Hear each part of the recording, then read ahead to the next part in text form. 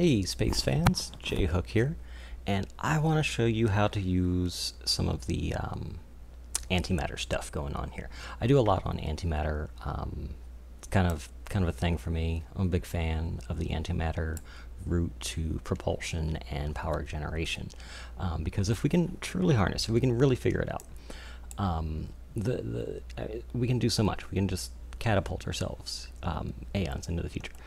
So what we're going to do today is we're going to cover reactors first, and then propulsion and power generation, and maybe how you might combine some of these things together. Okay. All right. So step one, reactors. You have a few options here. If you have filter extensions installed, you click on KSP Interstellar. You click on reactors, and you got all sorts of choices here. The ones we're going to look at are the ones that pertain to antimatter. So we're not going to look at the fission or fusion reactors that we can use here. We'll get to those in future episodes, and of course, you may have seen a couple where I feature this bad boy. Also, this bad boy is very useful for supplying both antimatter and positrons for these bad boys. So, big happy family there, but we'll get to that. All right, so you got your plasma antimatter power core generator. It looks like the Star Trek-ish warp core kind of thing. It's got that action going on where annihilation occurs, somewhere around there, or something. Unlike the other ones, it has room to store hydrogen and antimatter on board. So you could potentially, let me just root that real quick. You could potentially, just have this and some radiators, and you're good to go. It'll generate power, as long as you have fuel for it. Now, on the other hand, the other ones that we have here, let's go ahead and do that. So these two, the positron antimatter reactor, and then you've got your beam core antimatter reactor. The positron antimatter reactor likes positrons, of course. So if you go over here to electrostatic antiproton storage ring or electrostatic positronium storage ring, this one likes positrons. Okay, that's for this one. Okay. Now here's the thing: this reactor will run on antiprotons. It will happily do so. Antiprotons, or hang on. That's right, I need a plate thingy. Anyway, so antiprotons or positrons, this positron antimatter reactor will happily chew them both up. However, it will do so much more efficiently with positrons than it will with antiprotons. So you can get it to work with the antiprotons, but it will not run as efficiently or as well or for as long, because it will chew through the antiprotons pretty quickly. Your positrons will last longer, and they're much lighter. So I think a full thing of this is 6 grams of positrons, whereas the container itself weighs 2 tons, 2,000 kilograms to hold 6 grams of positrons, whereas the antiproton is 2 tons and holds 1 gram of antiprotons. So it's actually a lot more energy dense to have those to have the positrons. So that's why 1 unit of positron lasts a long time. It's like 1 milligram to a unit or something like that. So the beam core reactor here should actually I haven't tested this one, so we'll do that in this video. But the beam core should also run on either positrons or antimatter, or antiprotons. We're going to test that one out. Now, you also have the option of using this beautiful thing right here, the antimatter-initiated microfusion reactor. It is super cool for a big reason. It's got great power output. Top of the tech tree, you're going to get 10 gigawatts, 10,000 megajoules. Core temperature 225,000 Kelvin. It's a beast, at just 2.5 meters. And it only weighs 9.24 tons.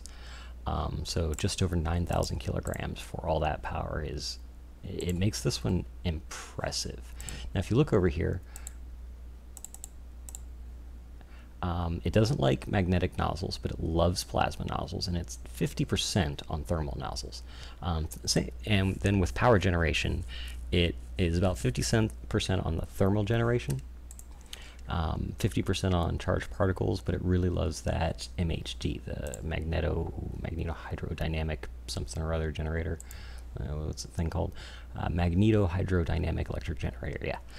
Which itself weighs 6 tons. So if you want to use this for electrical generation, you still need one of these generators, which, you know, they weigh a bunch. This thermal electric effect generator, I need to do some testing on this one. It's new. I haven't used it out too much yet, but I'm going to get to that one eventually, and we'll do some tutorials on that. But for now, we're going to stick to these. So this antimatter initiated microfusion reactor, it's great for power generation. It's great for propulsion. It's not like the best at any of those particular things, but it's great at doing, you know, multiple jobs. It can do, you know, if you have this reactor on here, it can perform multiple functions on your vessel instead of having multiple reactors. Or you could have this one just performing a solid task. You know, you can do whatever you want. All right, so the plasma reactor here. Oops, that's not what I wanted to do. Let's go ahead and grab that guy back. All right, so the plasma antimatter power generator here, it's got its own generator installed, so you don't need to install an electric generator like you do with this one or this one or this one. These all need generators attached if you're going to use them for electrical power production. This one does not, which makes it awesome. You slap that on, and actually I should be using the structural discs, toroidal hub things. Those really, they also come packed with electric charge, so it keeps your things from blowing up. And it definitely also makes it easier to actually put those on there. So definitely use the toroidal hubs along with your antimatter rings if you go the ring route. This is actually a pretty primitive way of storing them. It's not the best way of storing antimatter. You know, you really want to condense it down into antihydrogen, okay, with one of these dimagnetic containers. But, you know, be warned, they have a maximum temperature and acceleration tolerance, which makes them heavier when you bump them up. So you can, you know, tweak that to make sure that your it shows the part mass change down here. So when you turn it all the way up, just to let you know when it's empty, it's 0.330 tons. So 330 kilograms. It's not like the heaviest, but it's not the lightest. Now if you turn the tolerances all the way down to where you sneeze on this thing and it explodes, it weighs nothing. It's like made of paper, you know. It's like 1,000th of a ton. So it's like 1 kilogram. So 1 kilogram, there you go, of paper mache holding your antihydrogen in there. I recommend, you know, setting reasonable values for this depending on what you're going to do. Rule of thumb, further out from the star, you know, further out into the solar system, you need less of this because your temperatures are going to be lower and your expected acceleration is going to be pretty low. When you're inner core planets, probably going to have higher temperatures and more acceleration because you're going to be burning heavier engines because of more gravity, etc., etc. You probably want a more robust container. Okay. All right. Now, we did a few videos there showing how this actually turns antiprotons and positrons into antihydrogen, how to use those. So go ahead and check that video out in the positrons and lasers and sales OMI video. Okay, so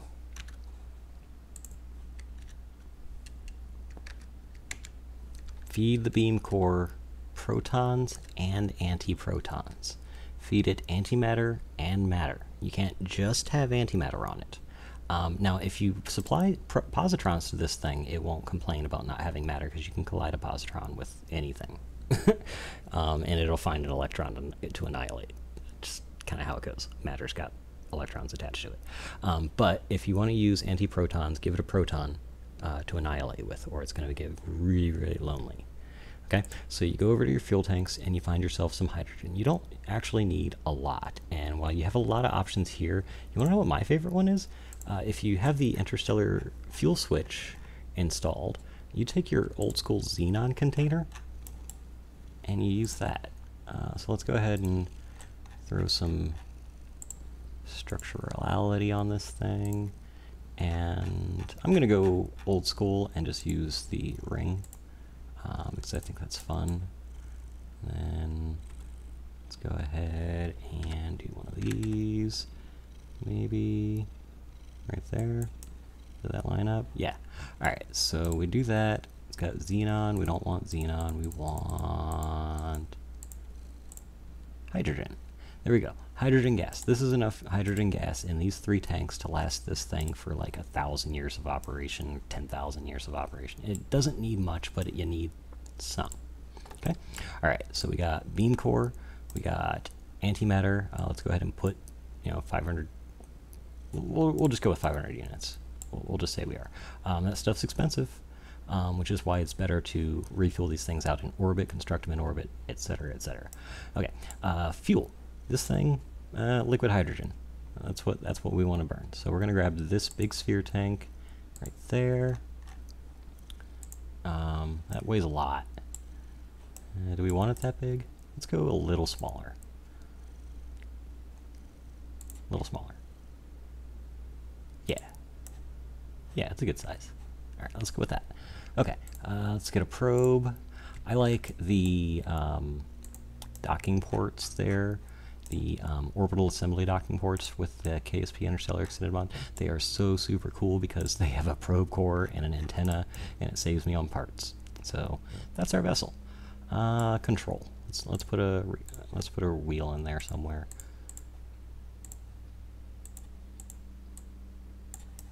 There we go. Okay, cool. Good enough, right? Am I forgetting anything? Radiators. Yeah, that's right. Radiators. Okay, so where does all the heat go? All right, this thing's going to produce 18 terawatts of power. That would take a monstrous amount of radiators, right? Well, maybe not. It's kind of more. Well, I'll show you. I'll show you. Here, let's directly attach one of these bad boys. Yeah. Let's flip it around so it doesn't look all weird. Directly attach one of those bad boys. Okay. Now it's only going to give us 2.5 gigawatts of power. So let's go ahead and scale it up to 375. All right. So we got about 6 gigawatts of power, right? Seems reasonable. I mean, what could possibly go wrong? Okay. All right, let's now of course I would normally build this thing in orbit, but for expeditiousness and time, we're just going to go ahead and pretend that we built it in orbit and just kind of launch it. Is that going to fall over? Nah, probably. Well, I don't really have anywhere else to put a thing, so boop. Okay. Let's do one of those.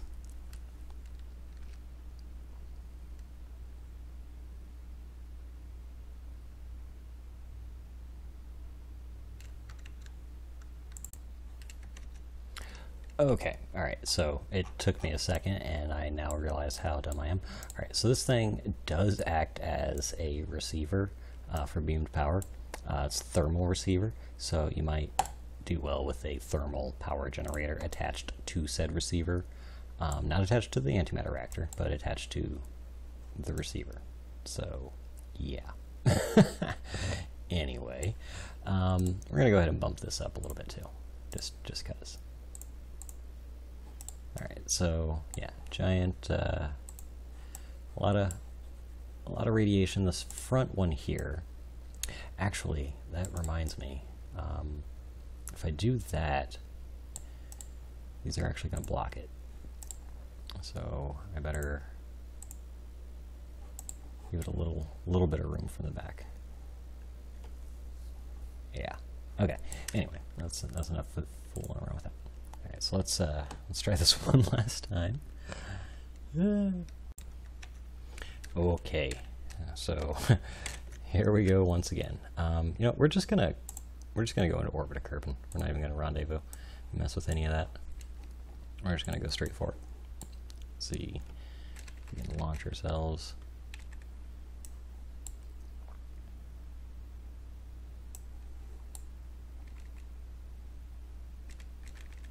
Okay. Now that we're on the daylight side of things, and we have a good connection there to our power satellite, right there. Turn on our power receiver interface. And of course we aren't getting any reception because we're not pointed at it. See if we can change that.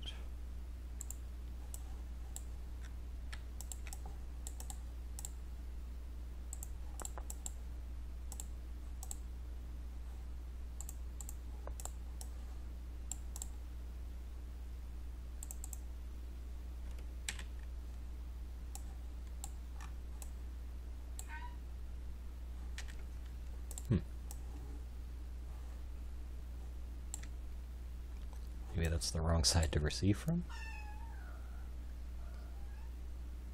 Oh, so it is. Okay. Alright, so that's duly noted. These are received from that side. No problems there. Alright, so we've got that going. Got about 5 gigawatts available because we're really just getting kind of a deflecting push there. Okay, here we go. What we've all been waiting for.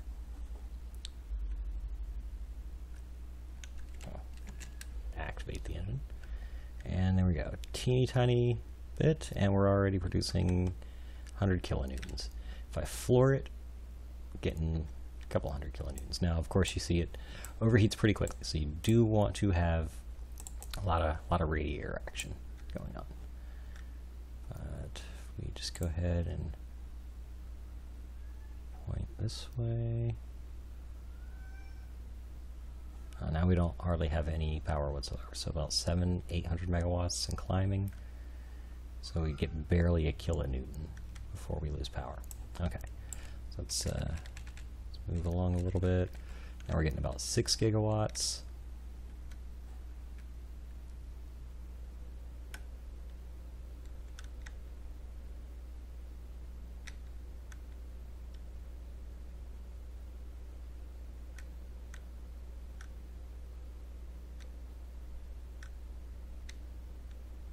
Ah, we ran out of antimatter. Rats. Okay, so what you really want to do is scale that beam core reactor down. Is what I was able to discover. The larger ones are super powerful, but also produce more waste heat than I can actually manage comfortably. So yeah, okay, whatever. But if you scale it down to 1.25, it becomes a lot easier to manage with what I've got set up here.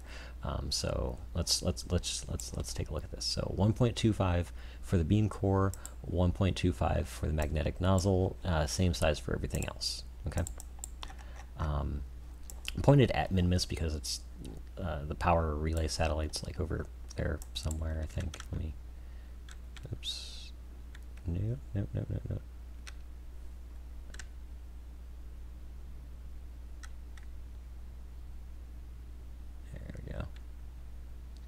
Point that in that direction somewhere, I think.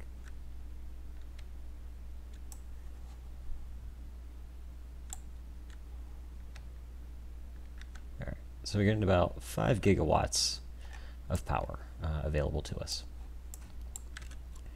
So we can pretty much point prograde. I think it'll stay on. Yeah. Okay. We're using the rear panel here for beam power and the other two for radiator so that we can do a little bit better. So here we go.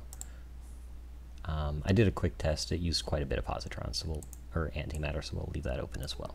All right, this is just a test craft, nothing like saying that this is exactly how you build an antimatter powered vessel. I'm just showing you how the basic stuff works. And then I gotta go feed my cat because my cat doesn't let me know it wants food. All right, so here we go. So receiving power, then fire. Okay. So over here you notice a little bit of thrust, about quarter thrust, 36.8 kilonewtons, and it's staying steady. It's not like slowly dropping off, so that's good. All right, so we increase all the way to full. We have 94.4 kilonewtons of thrust, and it is holding steady. 94.4, 94.4. It's not budging. All right, so our waste heat, if we take a look here, is sitting right just below half, and it's starting to reach equilibrium. So we could maintain this comfortably for a while. So let's see what do we got here. The vessel weighs 16.5 tons. Since we're orbiting Minimus, we're already on an escape trajectory. And we have liquid hydrogen for days. So we're going to run out of antimatter before we run out of anything else. And look at that, we just ran out of antimatter. So we are out of juice. So yeah, definitely want to stock up on a lot more antimatter on this vessel, but let's see how far that got us. So yeah, it put us not very far. So the majority of what you're going to need to get this thing going is a lot of antimatter. Anti-hydrogen would probably be better. I think honestly a better case scenario would be something along these lines. I'll show you real quick.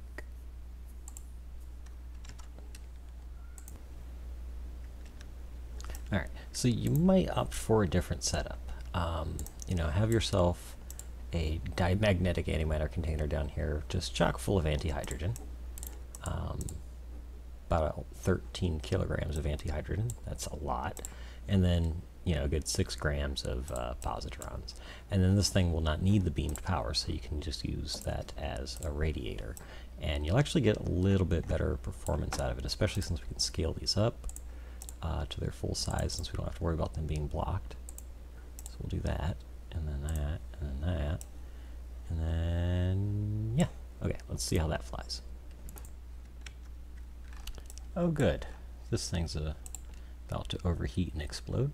That's always glorious. This is so not good. Okay, all right, let's get into orbit before we disintegrate. Okay, much better.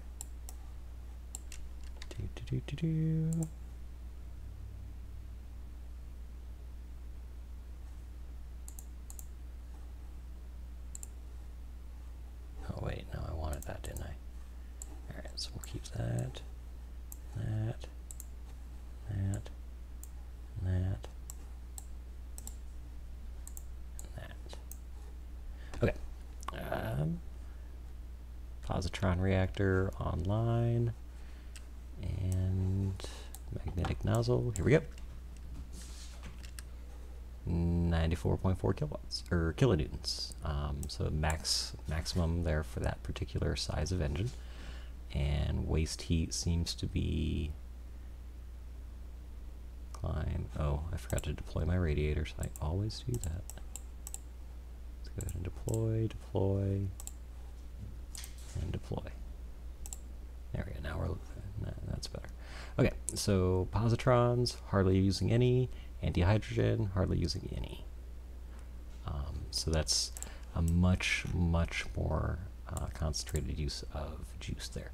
So you can see that it's using the anti-hydrogen slowly, and it's replenishing positrons as it does that. So the positrons are staying full. So we didn't even need to start off full because this thing will decay, you know, positrons into that. So it will have power for a good long time. So at 94.4 kilonewtons of thrust, so we're already at apoapsis 290, 300,000. Let's see how far we can go before we run out of fuel.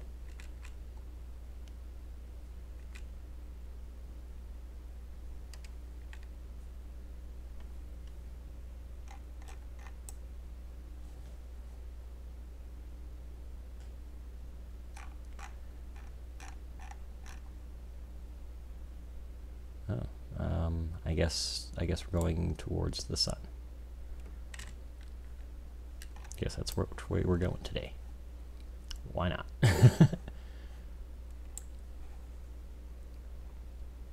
Looking pretty good on fuel. Okay.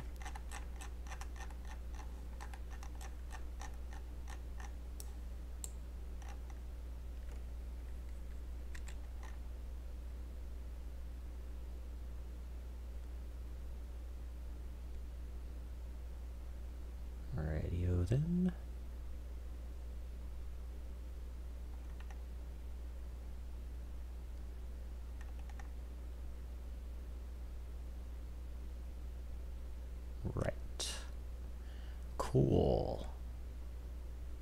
We are nowhere near the point of running out of fuel. And we've already got 12,000 meters per second. It's been accelerating for about 90 minutes now. Barely scratched our fuel reserves. Still full on positrons and anti-hydrogen. Haven't hardly touched any. Maximum of this is 13.244 kilograms. We are at 13.1501 kilograms. So we've hardly used any of our fuel at all, be it hydrogen, anti-hydrogen, or anything else. And we're trucking along at 12,000 meters per second. And waste heat is dead even stable. It is at 0. No accumulation or dissipation. It's just hanging out at 0. Right in the middle there. Okay? And we're just going to keep going. Yeah. Now I suppose what I could do is wait until I get, like, you know, here, and then see if it'll, I can just use that to kind of catapult me across, but I'm actually just going to continue to thrust prograde until we run out of fuel. So we're probably going to intersect the sun at some point. Oh, no, maybe not. Looks like we'll actually get a little bit of a boost.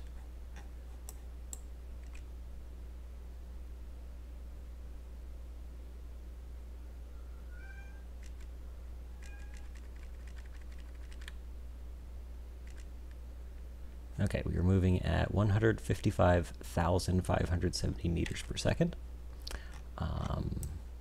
Thinking that's pretty fast.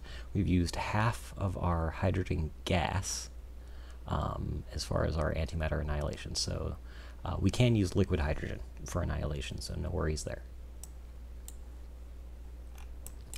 But basically this reactor, if we open up the window here, tells us that it can last for, it can basically burn for another 22 days before it runs out of antiprotons. Pretty cool. I don't know if we'll actually do that for 22 days, but I'm going to see how fast we get in just a few minutes. Oh. Okay. So somewhere around 216,538.9 meters per second, we disintegrated right around here near the sun. The antimatter container blew up due to g-forces or temperature or something like that, but there you go. If you manage that tiny little quirk, you clearly see that you have a 17-ton vessel that can eventually get up to light speed if you don't disintegrate first.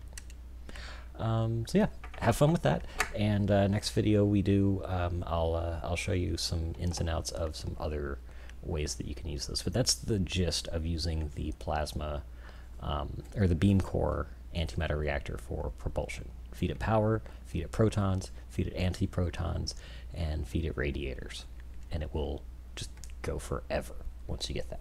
All right, folks, have fun.